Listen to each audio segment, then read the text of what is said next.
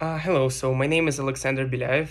I was born in Russia and I still live in two countries. I finished two high schools, one here at Kadamon High School and the other one in Russia.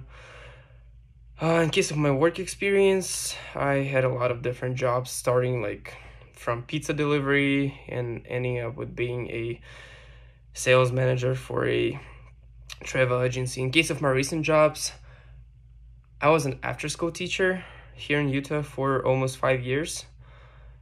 I also kept on working as a sales manager and tech support for the travel agency in Russia.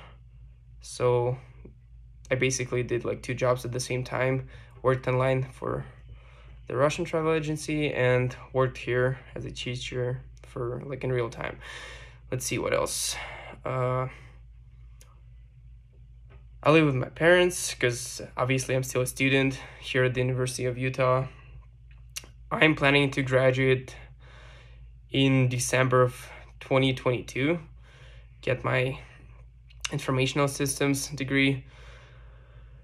Planning to find a job here. Right now I'm looking for some internships or whatever I can get. Unfortunately, I wasn't that lucky to get an internship because most of them are in the summertime, and at the summertime I go to visit my family, see my friends, and just spend time with them. So I'm looking for an internship throughout the school year. Out of this course, I'm planning to get a lot more real world experience. Because as I was looking through syllabus, we're gonna be going through cases, which is the most interesting part in this course, at least for me. Because I want to experience like how it works in the real world, not just on the paper, you know. So I'm planning to do a lot of research, talking to different people from different companies in order to get the best grade possible for my cases assignment.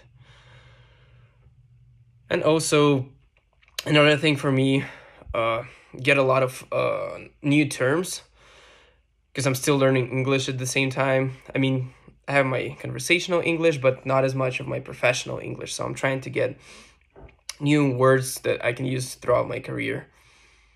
New terms, new career-related words, you know, whatever. So as long as I improve my English, do good on the cases, I'm happy. So yeah, that was it. That's my introduction.